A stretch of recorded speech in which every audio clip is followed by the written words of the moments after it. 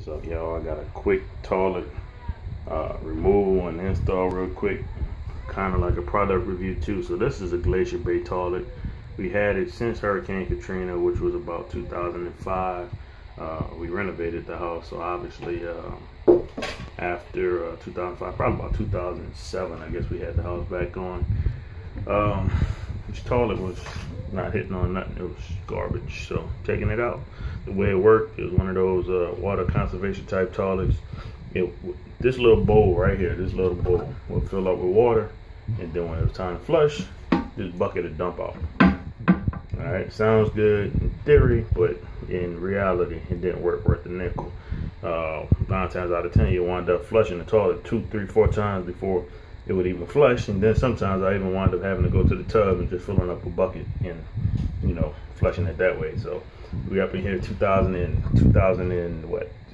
19, almost living like a third world country, you know, using a bucket to flush the toilet. So again, this is a Glacier Bay toilet. I was looking at Lowe's the last time I was over there, and I didn't even see it. I think it might actually be a Home Depot toilet, but case in point is, if you ever come across one of these designs and you think, oh, this is neat, I'll try to get a toilet like this, don't do it. Stick with the old way.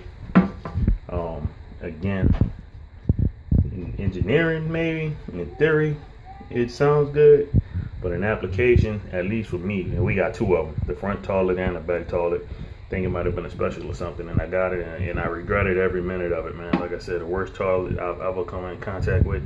Even the handles, like this was a handle right here, and it broke off. So I wound up having to grab the side. I don't know if you can see, grab the side and kind of dump it that way. But even the handles to replace, I think this was maybe, I don't know, I don't want to lie to you, about almost $30-something to replace or something. Just bad engineering all around. So again, if you see a toilet like this is a Glacier Bay. Had the little twist and dump action. Don't do it, avoid it. Stick with something better. All right, so that's my 2 cents on this. I'm almost done taking the bolts off, pull the caulk from around the toilet. So now I'm about to go ahead, clean the floor up a little bit, get this thing out of here and put in another toilet. Cool, that'll be good. Peace. So now we're putting a new toilet in. So first things first, you gotta get the wax ring in. The wax ring comes with the wax ring and the little nuts and whatnot to do it. So I'm gonna put it on a little fixture area, secure that, and then do the next part.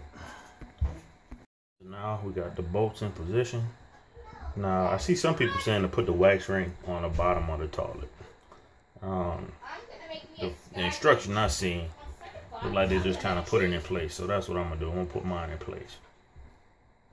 All right, so I was doing good, and then I ran into a little bit of a snag.